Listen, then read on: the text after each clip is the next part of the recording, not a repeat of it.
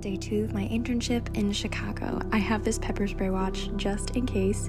Got a little card to swipe me in. We also have this unlimited coffee matcha smoothie bar.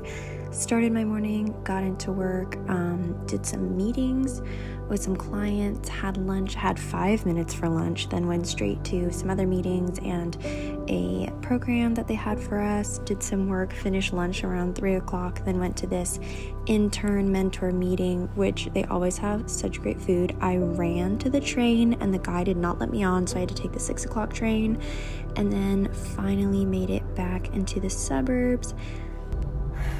Okay, today was so much better, just like timing wise. Like there was so much time to just like sit and figure out, read the briefs, get to know clients I'm working with.